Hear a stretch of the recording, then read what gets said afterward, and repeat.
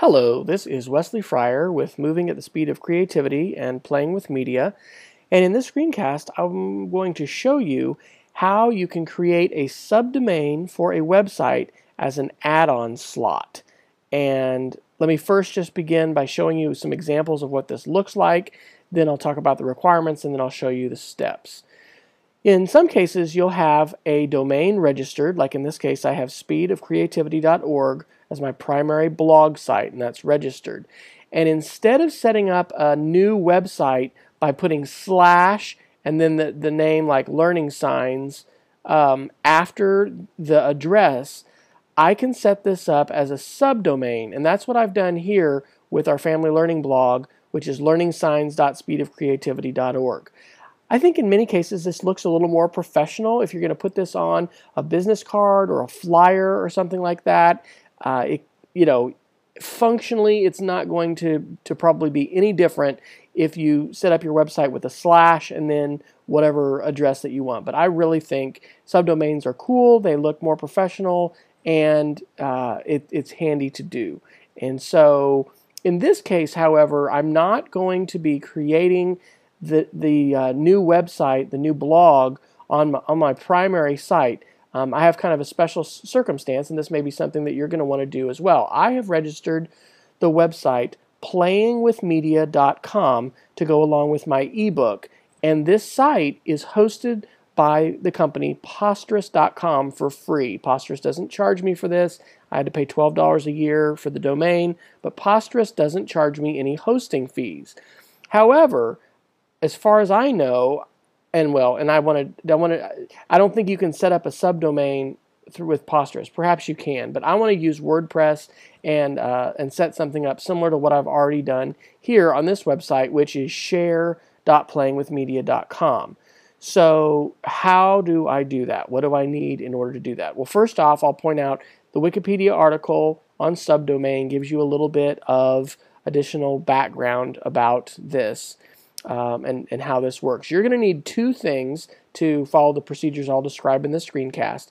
You're going to need a web host, so a web hosting service that you pay to host your content. Like I said, Posterous.com doesn't charge for that, but what I'm going to do is I'm going to do a custom installation of WordPress inside the subdomain, and so I've got to have a web hosting service in order to do that. The second thing that you're going to need, or that I recommend you have, is a domain name registrar, and many web hosts will register your domain names for you, but I have found, and I own probably around, I don't know, not that many, like 15 domains. It's a good idea to register your domain with a different registrar because sometimes you'll decide to change your web host, and it's nice to have your actual domain name registration separate so you can change your host and make those kind of changes. It's kind of a hassle when you've got the same web host registering your domain. So anyway, if you can do that, it's good. If not, you can still generally work with your web host to get these kinds of changes made. So let's talk about the steps of what we need to do to make this happen. What I would actually like to do in this case is I'm wanting to create a new WordPress site that's going to go on the domain learn.playingwithmedia.com, and I'm going to put information about workshops that I'm going to share face-to-face and via video conference and via podcast on this site. So I'm going to go to my cPanel website, and cPanel, it should come with your hosting account, and there's all kinds of different things that you can do with your cPanel. I'm going to scroll down here under the domains area, and I'm not going to just add subdomains, because what I am going to be adding here is not a subdomain on my primary account. This is going to be from a different account, and so this is an add-on domain. Now, on my hosting account, I actually am paying for a virtual private server, which is more expensive. And because of that, I have an unlimited amount of add-on domains that I can put. If I wasn't doing this, I want to say my particular web host charges like $40, I think, a year for an add-on domain. So this may not be a free process for you, depending on your web host and what they do. Generally, for a basic account, they're going to charge for this. So the domain name here is going to be learn.playingwithmedia.com. That is the domain name that I'm going to be using. And in this case, I'm going to specify I guess it's going to be the FTP username, and then I'm going to put in a password that I'm going to be using. I am going to change the document root here. Instead of having public HTML, I'm going to go ahead and take that out. And the reason is I don't particularly want this to be accessible within my main hosting account. I want this, and so by taking out this public HTML and specifying a different address, I can do that. And I think that's better from a security standpoint. So I'm just going to, this particular address is not going to be visible to the rest of the world. Now, for the purposes of the screencast, I'm going to click on the password generator.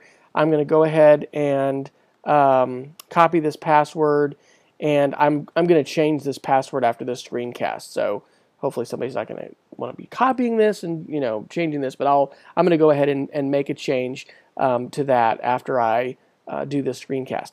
I'm going to click this button that says Add Domain, and what that's going to do is it's going to add and create that domain.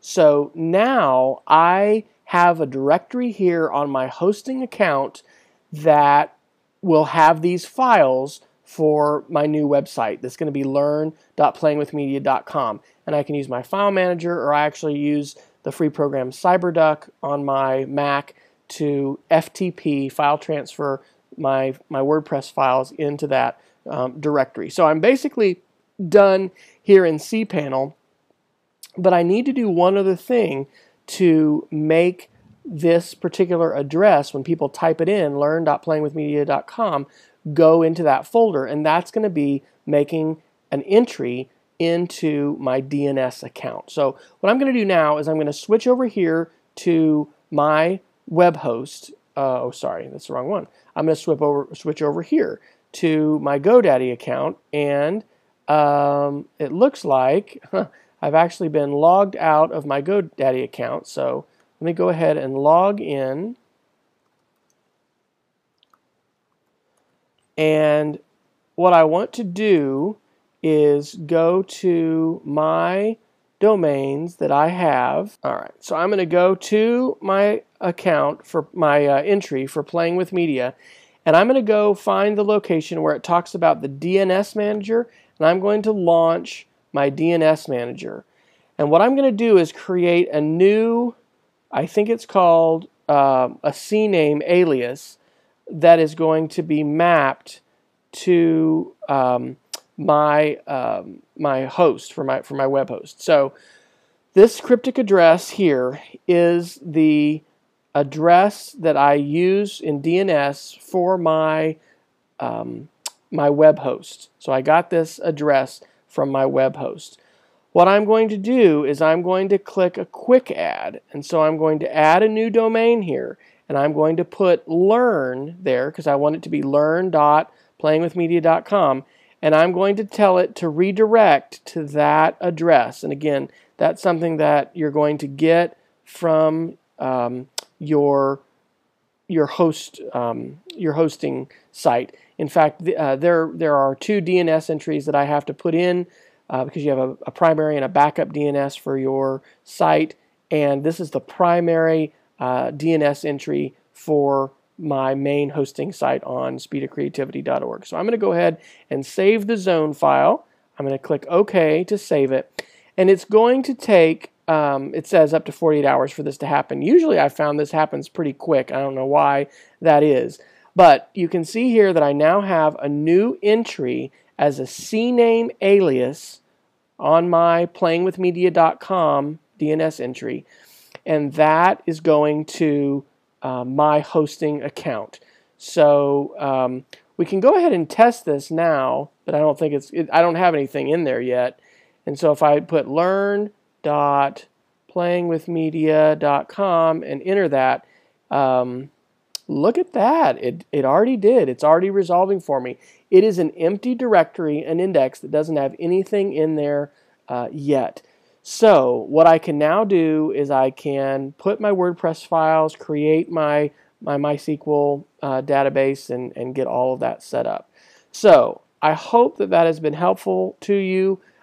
I know that is a technical process, and it may just sound like Greek, and you may not have any interest in it at all. But if you are someone who is setting up different websites and you're using the same domain, I really think setting a subdomain up like this is very nice, and it's very professional, and it's preferable to just having a slash and then a directory name after a website. And as long as you can access directly the DNS records for the DNS registry for your site, and you've got access to cPanel, you should be able to do this directly. But like I said, depending on the terms with your hosting account, an add-on slot may cost you some money. $40 a month was what it was costing me before I had my virtual private server. So good luck to you. And although my book is definitely not quite focused on as many technical things as what I've talked about in this screencast, I would encourage you to check out my ebook, which is Playing with Media, Simple Ideas for Powerful Sharing. You can find that by simply going to the website playingwithmedia.com. And hopefully later on this evening, after I finish getting this WordPress site set up, you'll be able to go to learn.playingwithmedia.com and not only find out more about face-to-face workshops and video conferences that I offer on topics relating to media creation, but I'm also planning to have a series of podcasts available, video podcasts for download that you can get there as well. So good luck and have fun using your newfound skills of creating subdomains to create even more professionally looking website, at least domain names. And what you put in those websites, of course, is what will really determine the professionalism. But I hope this has been helpful. Good luck to you.